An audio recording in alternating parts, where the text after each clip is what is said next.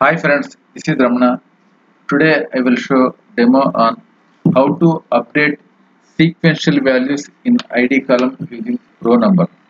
So first I will show my table. This is my table. Table name is test. So I have three columns: ID, name and location. So if you see observe the ID column, it all with null values. Now I want to update these ID columns with 1, 2, 3 like 10. I want to update by using the row number function. How can I update? I will show you in this demo. This is my original table. After updating this, you can see the values 1, 2, 3, 5 till 10 IDs you can see. So I am using with CTE as. So here I am mentioning my column name. Select name, comma location. Name, comma location, comma row number. Row number, row number over. So here order by, over order by. The logic to get the sequential number is select null. Select null within order by class as. So here I am giving some name RN. Alias name I am giving. From which table? From test. This is my original table. Now I am applying by using CTE row number function. So name, column names. After that I am providing the row number over order by this select null as RN. Now I am writing the update statement. Update your table name. Table name is test. Set is the keyword. So I am setting the value for ID with RN. RN means this is column name. So I am setting the value for ID with RN. Okay. From CTE. From CTE where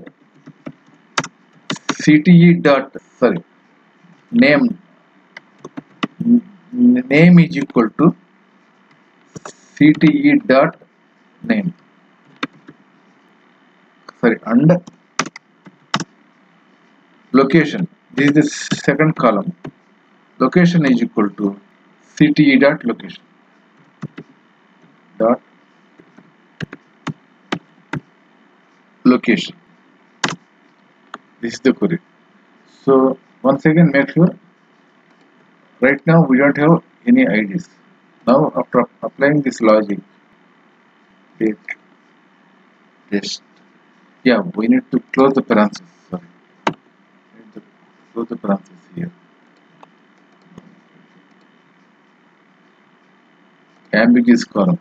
So test, I just mentioned the test here, and here also test dot location. See, 10 rows are affected. Now if you see the original query, so all these ID columns updated with the IDs. So logic is here, writing the row number function in over class order by select null. We just mentioned the select null.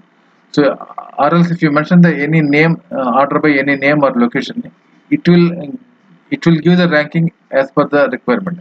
Here I just mentioned the select null because in the table I have only null values in the ID column only.